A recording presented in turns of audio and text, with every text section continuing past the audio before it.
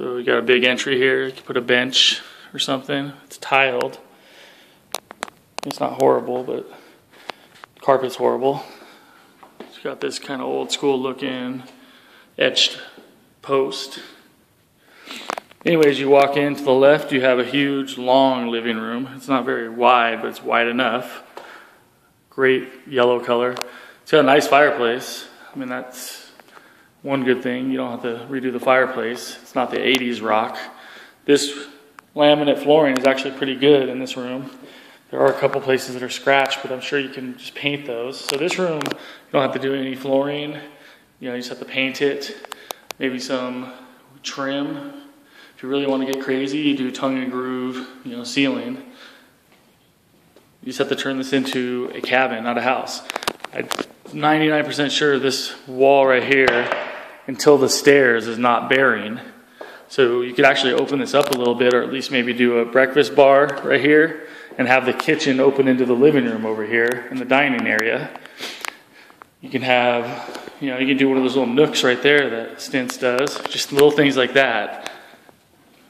I know those aren't normal, but the kitchen is decent size. It also has a breakfast area there.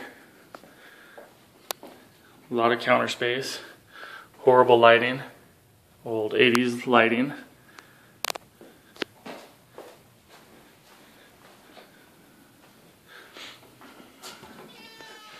Here's what I was talking about in the garage.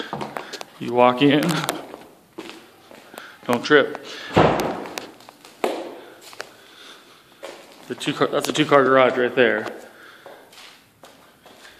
So it's an oversized one-car garage, but this isn't a door. So I was thinking this is definitely big enough to do a little game room off of. It would be a long game room, kind of like the living room. It's almost just as long.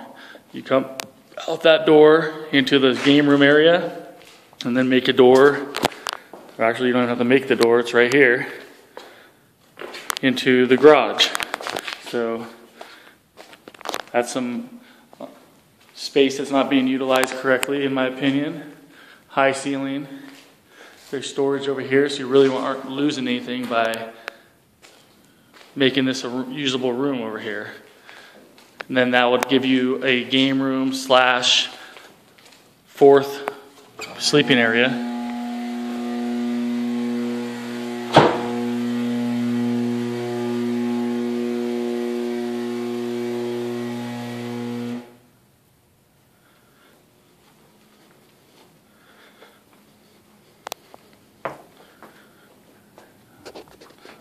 Back out front, sorry. I was wondering what that noise was. So we're back to the front again. If you would have gone straight in, the kitchen's over there obviously, and then you have a huge laundry utility closet here. So it's almost big enough to turn into something else, like an office if you got rid of all these, but that's not worth the effort. But it would be nice to maybe put this in a closet, put a door or something across this side so you're not looking at all that. You'd still have a walk-in laundry room and then just a utility closet there. There's also a bathroom right over here, half bath, when you first walk in. So this does have central forced heat. Just your basic bathroom. Everything in here actually is not bad. The walls and everything are in decent shape, and the tile's horrible, but the vanities are actually salvageable. Maybe some work again by Stints. Little closet, and then let's go upstairs.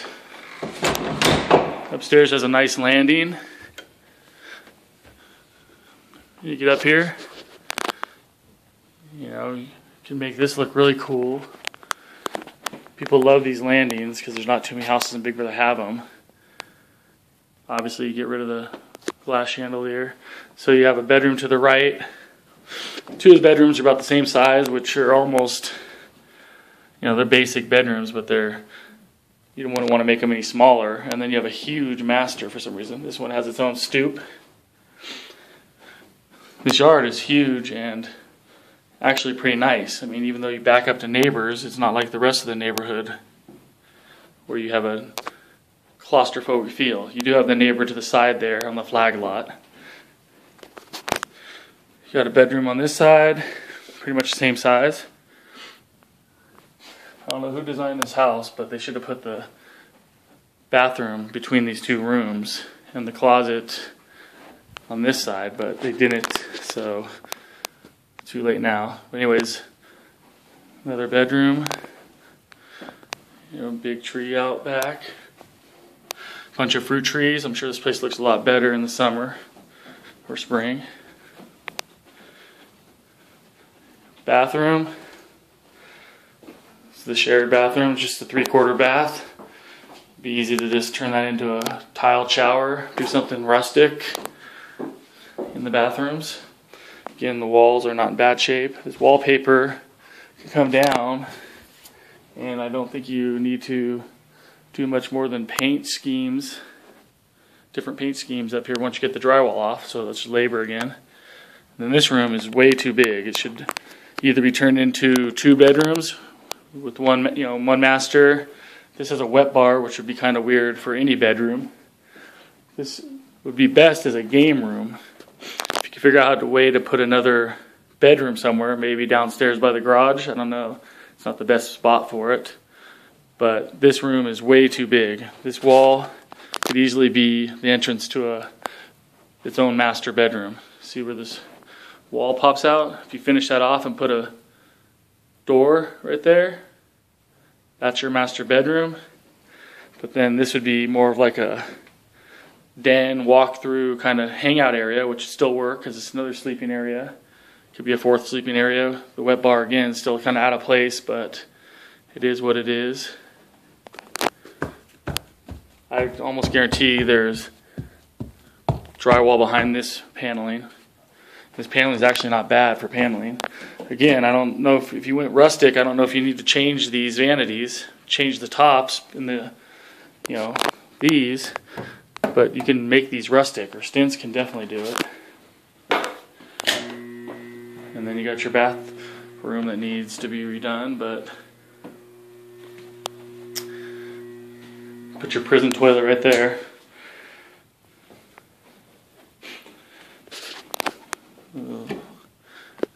There you go.